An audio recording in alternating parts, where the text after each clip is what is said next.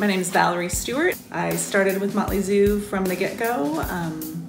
Jamie and I worked together with the Girl Scouts doing a pet food drive, and I just fell in love with her mission, rescuing dogs, and I wanted to be a part of it. Hi, my name is Danny Stewart, and my family has been fostering dogs for 10 years, and I volunteer at the Motley Zoo Doggy Daycare.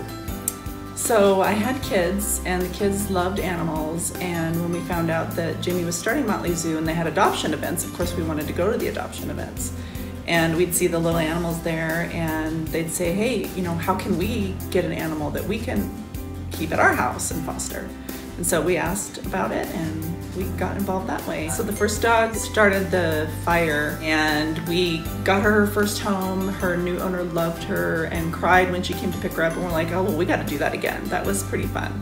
Fostering has been really wonderful for our family. It's taught the kids that they can care for a critter and love on a critter and give it everything and still give it up, still find a forever home for it. It's really nice having the dogs around because they just constantly swarm you in love and you have to take care of them. So when they leave, it does hurt a little bit, but I'd say the overwhelming emotion is joy that this dog went from a position where it wasn't happy and it's going to be living in a forever home where it can find that happiness, and I think that is more important than anything I could be feeling. When you meet the potential new owner and they come and they see the little dog and they start crying and they get emotional, you realize, oh, I was the temporary holder for this dog, and I was, giving the dog enough love and comfort so that it could find its forever home, and it feels really good.